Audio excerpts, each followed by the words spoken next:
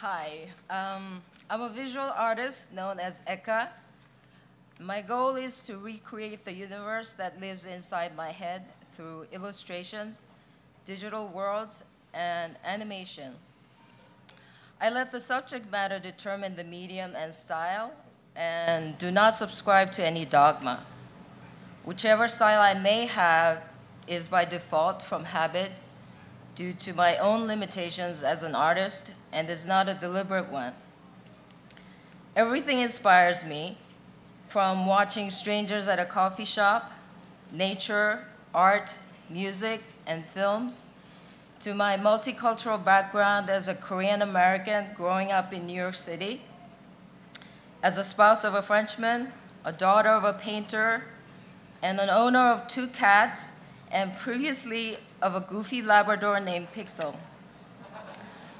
The City of Lost Animals is one of the 3 series that I have been exploring to visually tell stories about ourselves, as well as about otherworldly beings who have taken residence in my universe.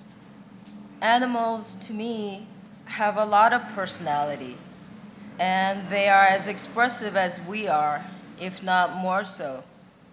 They are the perfect actors in this fictional city. I became intrigued with the idea of these lost animals and creatures finding a world of their own that would exist parallel to ours. I imagined a world for them where their expressions would mirror our subconscious and would be as curious and truthful as the child we all once were. I sometimes let composites from my memories to be reflected in this lost city. From my childhood in South Korea to learning to cope with culture shock and puberty all at the same time.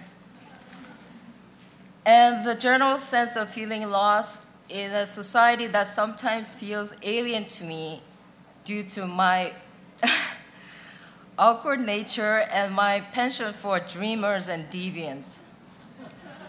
Perhaps not surprisingly, I almost always become attached to the characters I create, and I have a lot of affection for them, even toward the perceived baddies, especially the baddies.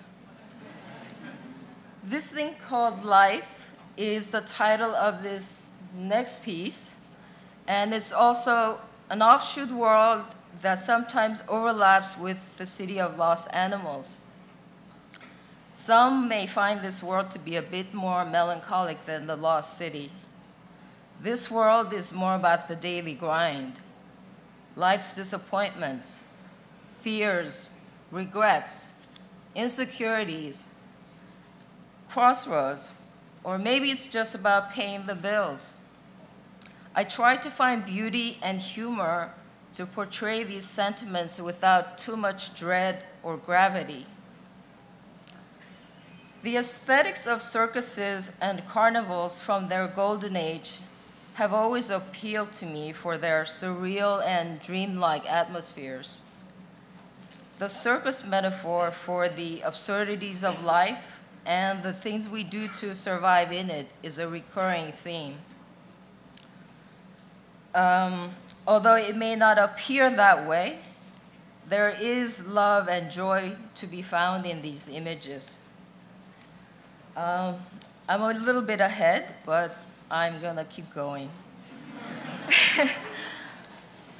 Okay, the next theme, microspace oddity, is the 3rd and the last theme of the 3 series. Microspace exists in worlds that are either too far or too near for our everyday senses. But this is where I allow myself to go as deep as the rabbit hole allows me to go. And contrary to what the title may suggest, microspace can be as big as the universe or as small as a petri dish. It can be nonsensical and absurd, but it makes perfect sense to those who inhabit it. Strange yet familiar at the same time.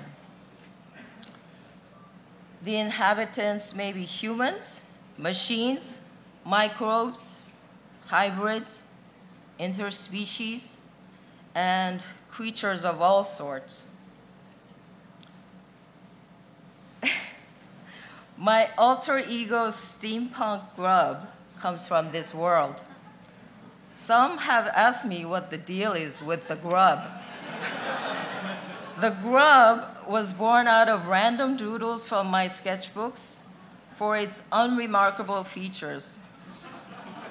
Apart from the goggles, that is.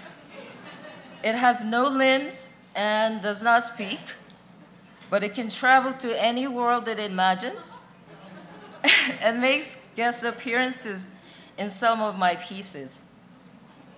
Another reason for the use of the avatar is because I had initially wanted to remain anonymous, as if that was even possible today. Unless, that is, if your pseudonym is Banksy. My desire was for the viewers to see my work independently from my race, gender, or species. But I have come to the realization that who I am and where I come from have helped to shape the way I view the world around me, even the faraway places of my imagination. Lastly, I am here tonight terrified of the spotlight and public speaking, so I would like to thank you all for allowing me to share my stories with you. Thank you.